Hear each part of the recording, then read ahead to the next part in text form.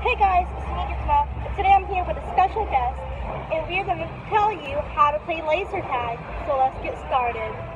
So what you do is put beam breaker, then go play. So you go in there.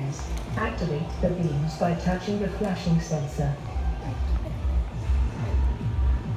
So, is it blurry? No.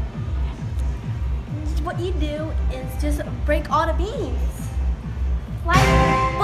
Like this.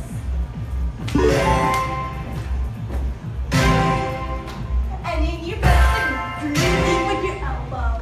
Yeah. Then you do it again. And then do some more. Be like a gangster.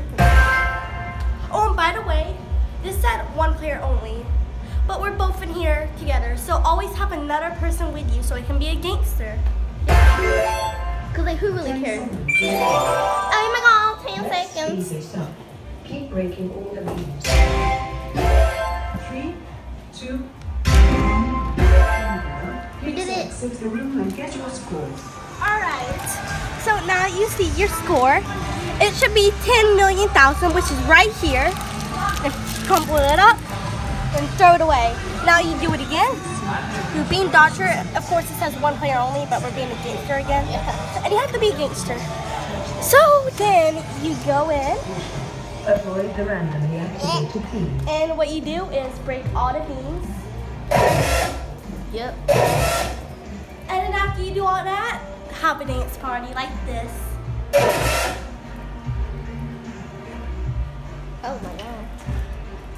Yes, oh, yes, Jayden, you go, girl. And then